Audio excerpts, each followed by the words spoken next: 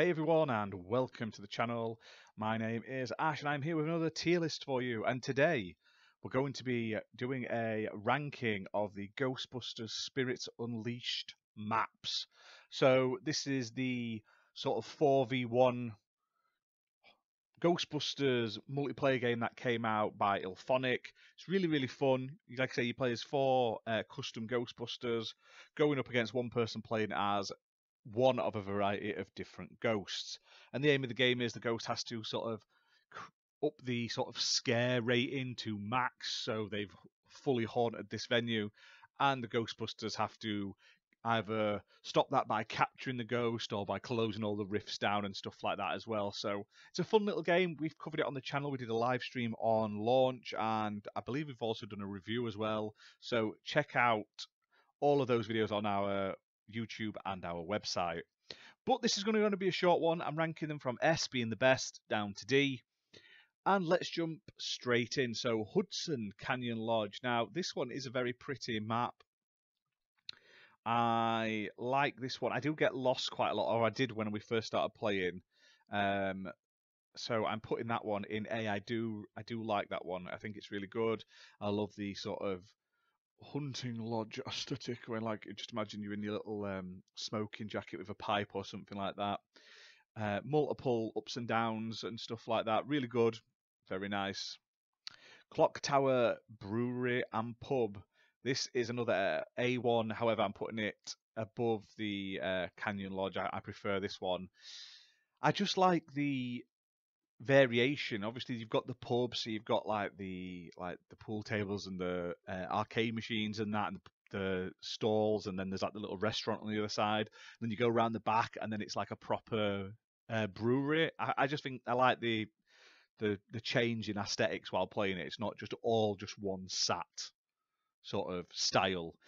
And it's also cool to sort of hide around and stuff like that, especially if you can hide in the back of the like the distillery bit. That's quite a cool place to hide as the ghost.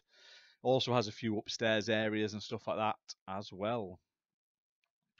Well, let's have a look. I'm not doing these in order because I'm just seeing what there is.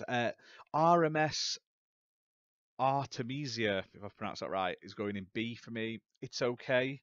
There's no sort of outside, so you can't see out into like the sides of the ship or anything like that. So it just looks like a very generic interior of a cruise ship, basically, with like a ballroom and stuff like that, like a where there'd be a stage and everything, and all of the place where people sit and the corridors. It's okay. It's nothing amazing. Whitestone Museum. This is my favorite level from the game so far. I just love it. I like that you can sort of possess like the dinosaur statues and stuff like that around the museum. I think that's really cool.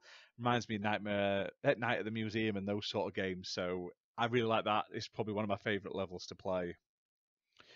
Rock Island Prison, I like more than the ship, but it's a bit generic. Every sort of section looks similar, so when you're trying to work together and sort of direct someone into a certain place, there's nothing that jumps out like go here, go there. It just all looks very similar. So I like it, but it's not great for like team play unless you're really good at the game, and we are not. New Motion Club, I did like that one. That's going up there as well. I think that's a really cool little level. It's one I haven't played a lot of actually, which is weird. Like I've played quite a few games, but not the New Motion Club one. It's like it never seems to show up, and I don't know why that is. So maybe I need to play more because I've only played it probably literally a couple of times. So it came out beginning of August. That's probably why I haven't played the game much since then. It's great that they're doing these DLCs. Like they did this DLC. This was the third one, which is awesome. I'm loving it, and I hope they keep doing more. Because our biggest complaint when we got it was there was not enough maps and not enough ghosts, and they've slowly but surely. I mean, I think they should do it at a bit more of a more interesting rate, but so far, like I say, it does add a lot of replayability to it. I love that it has the the whole sort of underground music sort of vibe to it. I think it's pretty cool. Right, next up is the Moros Medical Facility. This was the first bit of DLC they released, and it was released in January. So see what I mean? Like, we've got 3 bits of DLC between January and August. That's a lot of time to say it's only a couple of maps and a couple of ghost things. Do you know what I mean? So, but this one isn't too bad. I quite like this one. I must admit, it does the job. I'm putting it in the best of B. It kind of reminds me a bit of the Rock Island Prison in the way it's presented and it's laid out, but I feel like it is a little bit more interesting as such. It has more to do in it. It has a bit more variations. So yeah, it's okay for free as well, like free DLC. You can't really complain too much. And then the last up is the courthouse level. Now, this was added later as well. This was the second bit of DLC that was released in April, and I really like this one. It's really, really good. Gives you massive Ghostbusters 2 vibes. So, like where they've got the trial at the beginning and everything like that.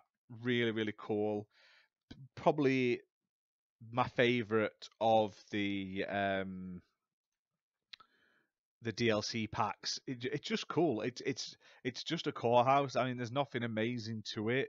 Kinda has like an air of like a Resident Evil, like Raccoon City-esque police station courthouse look. And I don't know why, but I think it looks really, really cool. Like that aesthetic is fantastic. So isn't in S. I don't think it's as good as the Whitestone Museum, but it's going up there in the top of the A's for me. While I'm there, do you know what? I'm gonna slide the lodge down one and put the new Motion Club up above it. I just think it's a better level design. The Canyon Lodge is pretty cool to look at, but by God, I do prefer the more sort of brighter, sort of cool looking maps that are on offer. But that's that. Like I say, there isn't a huge lot. There's only currently 8 maps to play on, which is a shame. I do hope they keep pumping more out. Like I said, they have just put one out this past month. So definitely jump onto the game and play it if you haven't already. You can check out our live streams of the game and our reviews on our website and stuff like that. So have a look at them, hit that like button, hit subscribe, and leave a comment down below. Which are your favourite Ghostbusters Spirits Unleashed maps, and which ones are the worst? I don't think there's any really bad ones. Like, they're all playable. They're all B+, but some of them are just more enjoyable for me personally than the others. But they're all fun to play on when you're playing with a group of friends, chasing a ghost down. Such a good experience. But anyway, guys, thanks for watching. Hit that like button, hit subscribe, and we'll see you soon for more content. Bye for now.